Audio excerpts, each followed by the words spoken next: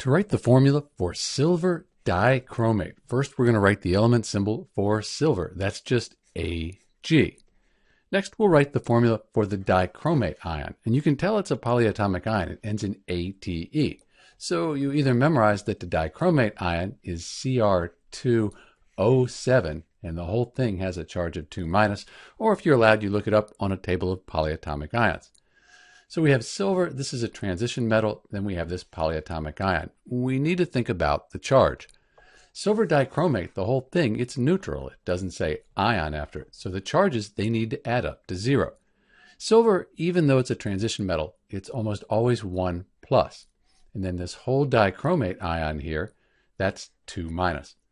So if we had 2 of these silver ions, put a subscript of 2 right here, 2 times 1+, that's 2+, that would balance out the 2-. So this is the formula for silver dichromate, Ag2Cr2O7. And this dichromate ion right here is the Cr2O7.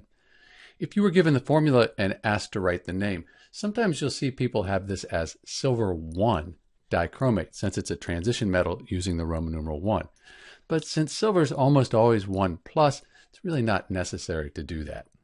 This is Dr. B with the formula for silver dichromate. Thanks for watching.